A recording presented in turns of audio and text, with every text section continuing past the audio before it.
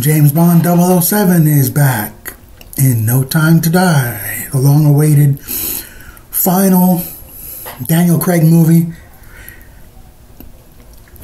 and it's really kind of bombing.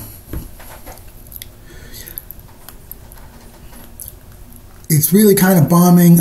Supposedly, it hasn't made a profit at the box office, and most of the reviews are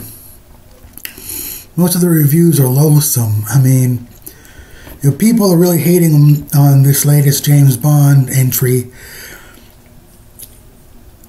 but a lot of people say it was a good way for Daniel Craig to go out, and it was probably the reason why he decided to make this one more movie after reporting for a few months that he was all done making James Bond movies. It kind of reminds me of about 40 years ago when James Bond was in For Your Eyes Only, and I read that Roger Moore was considering not making any more James Bond movies after that. But of course he made, as you know, a couple more. So this movie is considered just a really bad James Bond movie. It's about the longest James Bond movie ever, and it could have been shorter. The midsection is, like a lot of people say, whether they like it or not, a bit tedious. The plot is a little too convoluted.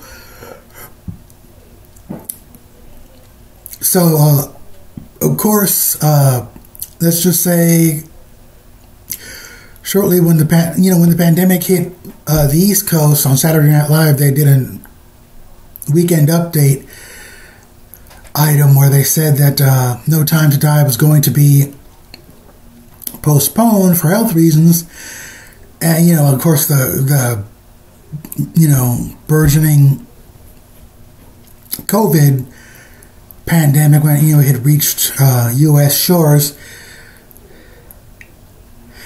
And they said something like they could just go ahead and release it and shorten the title to Time to Die. And a lot of people were like, oh, that isn't funny, but it was relatable, so I liked it.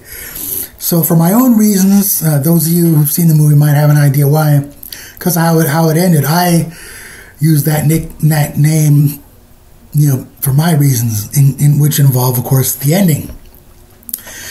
Well, if you sit through the whole credits, you'll see what all or most James Bond movies say at the end of the credits, all the way at the end. So that's all I'm going to say about that. Now, I think that, of course, this movie is well done. It's got a lot of killer stunts and stuff, just like any James Bond movie. This movie is really serious. A lot of them were pretty serious, and License to Kill was real serious and grim.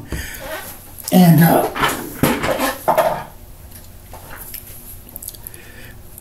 in this movie, of course, by comparison, that movie was even light on its feet. So I would say that, overall, at least for a spy movie, it isn't bad. But yes, it could have been like a half hour shorter. I don't even think everybody understands the plot, but of course, we have Rami Malek, who is kind of shortchanged, not really given much to do, just a quiet weirdo. Just some shadowy, soft-spoken, just really evil guy that wanted to punch him in the face because of his plan to mess up James Bond's life. And Blofeld has a small part, and thanks to a plot device that's important to the movie, he's in there shortly, and his part ends too easily. But it's integral to the story. We find out about Q's sexual preference. So basically, though, I thought it was entertaining, but you got to be ready for something real serious and overlong, and not completely in the spirit of Bond, but a not bad spy movie. I've seen worse spy movies. Of course, I've seen better Bond movies. In many ways, a lot of things are missing that James Bond has been long since associated with. But of course, if you've seen the previews, the old Aston Martin from, I think, starting in Skyfall, which of course harkens back to Goldfinger, is back with the machine guns and all that, the gadget car. And that was one thing that's in the spirit of Bond, but all I can say is just see it with an open mind. I can't recommend for sure that you see it without an open mind, and we know James Bond movies are all basically the same, and they've been around for like 60 years. So this one is in some ways consistent, and in some ways that have disappointed a lot of audience members and critics.